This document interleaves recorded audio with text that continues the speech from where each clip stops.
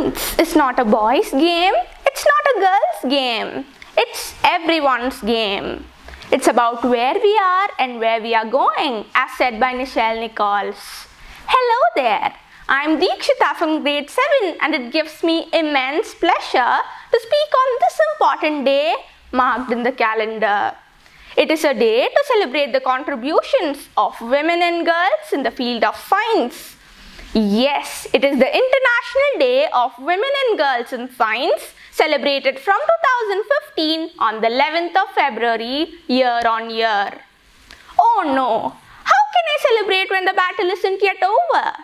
Yes, for too long now, the battle against discriminatory stereotypes have not permitted women and girls from having equal access to education in STEM, which is science, technology, engineering and mathematics, to its fullest. On this International Day, I urge commitment from our world and national leaders to end bias and stop passing new laws for nothing. Instead, step it up for gender equality and the empowerment of women. Step it up for Planet 50/50 through STEM plan requirements, as voiced out by Lakshmi Puri, former Assistant Secretary General at the United Nations and former Deputy Executive Director of UN Women at the UNGA in 2017. Statistics says that the gaps remain wide and persistent in the fields of science, technology, engineering and mathematics at graduate, postgraduate and doctorate levels, with just 18, 8 and 2% in a 14-country study respectively. This is not only in developing countries, but also the status in the developed countries. Typically, it is a reflection of two major gender gaps: the education gap as well as the decent work and productive employment gap. By going beyond both is a myth.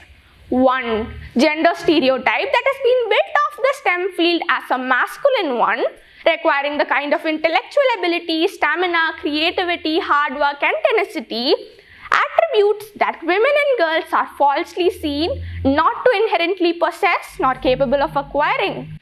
2. Then there is the usual issue of women in STEM careers either being deterred by or dropping out due to care responsibilities that they have to disproportionately bear and combined with punishing schedules and demands faced in their careers. This is not inviting women and girls to celebrate this day. Earmarking such days are as important as working towards it every day. We need to witness the celebration happen every day by every woman on this planet. Sad that there are women who are not visible to the world. We must accept the fact that we have not enough role models and award winners to inspire and embolden others to join, finish education and training and rise in STEM careers. So what we need to do to create and foster an ecosystem that nourishes the interest, talent and intellectual capital of women and girls in STEM education, training and careers is to address these structural barriers and gaps. Step it up to train and develop skills. Step it up to educate girls and women to go for STEM education stream through special measures, incentives and scholarships. Step it up to mentor girls and women in all stages on their path to participation and leadership in STEM education and careers.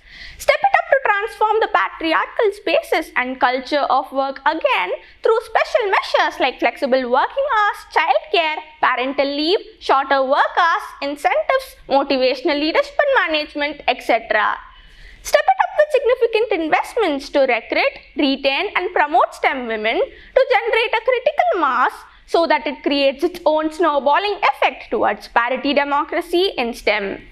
Finally, let us not forget that the resolution declaring the International Day was adopted with prime focus on the 2030 Agenda for Sustainable Development and its emphasis on science, technology and innovation as a critical enabler of the three dimensions of sustainable development.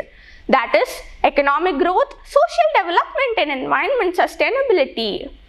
I'll join you on yet another celebration as together we shall stir the stakeholders to galvanize the global community to ensure full accountability to the advancement of women. Together, we must not forget that women's participation in innovation is not the exception but becomes the norm of life and work. Thank you.